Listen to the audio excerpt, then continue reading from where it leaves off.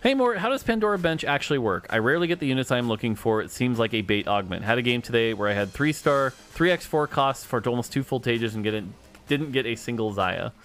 Well, I mean, the way it literally works is it pulls champions out of the pool.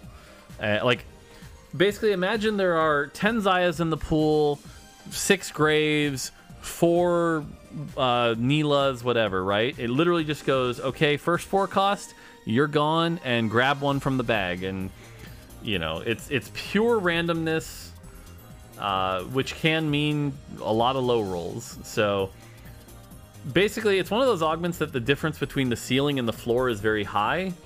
If you low roll like you did, yeah, it's a bait augment. But if you happen to hit, you know, the things you are looking for, it can give you 3-star 4 costs and win you the game. So it's a very risky augment is what I'd say.